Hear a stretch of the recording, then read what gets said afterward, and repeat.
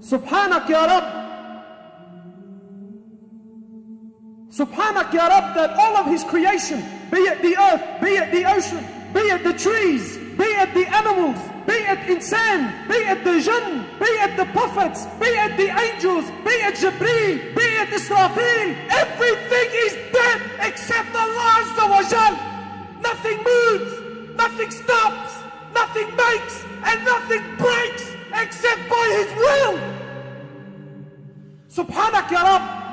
Rasulullah ﷺ was telling his companions that the comparison of this dunya, of this samawatul awwal, the comparison of this heaven compared to the next is like a ring in the desert. And that the second to the third is like a ring in the desert. And that the third to the fourth is like a ring in a desert. And that the fifth to the sixth is like a ring in the desert. That the sixth to the seventh is like a ring in a desert. And that the seventh to the throne of Allah Azza wa Jalla is like a ring in a desert. Subhanak ya Rabb. Rasulullah ﷺ told his companions, I see what you don't see, and I hear what you don't hear. Verily the heavens have squeaked, they're creaking, overloaded. There isn't room for 4 fingers, except there is an angel in prostration to Allah. Subhanak ya Rabb. Is Allah not perfect? Everything He does is perfect. His creation is perfect. His Nabi is perfect. His deen is perfect. His Rahma is perfect. And my brothers, His punishment is perfect.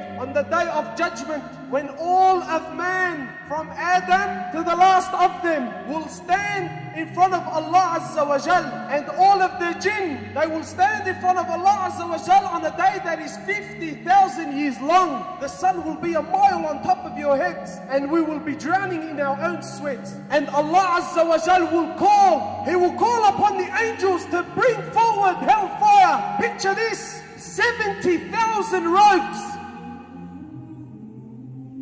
Each rope has 70,000 angels.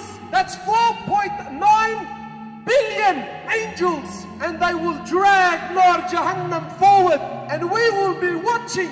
When Nar Jahannam sees the disbelievers and the sinners for the first time, it will burst in anger. Such a sound that the 4.9 billion angels will let go of the ropes. Allah Azza wa Jalla says in the Quran that everything, man, jinn and angels, when Nar Jahannam will burst, everything will fall to its knees.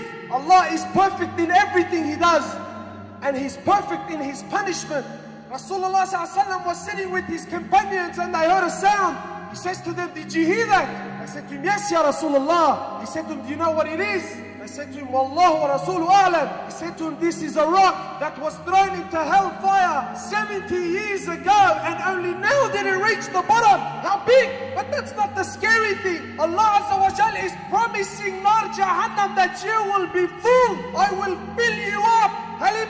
He says to it, are you full? Is there any more room? And it says to him, Al min mazid, bring it on. Is there any more? This is what I was designed for. This is what I was created for. Bring them on. Is there any more? The least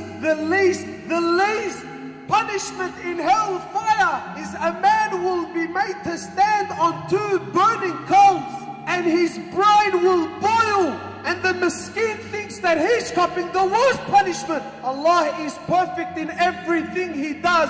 He is perfect in His creation. He is perfect in His rahmah. And He is perfect in His punishment. Ya ayyuhalladhina amanu qu anfusakum wa ahlikum nara. O you who believe, save yourselves and your families from hellfire. Its fuel will be men and stones.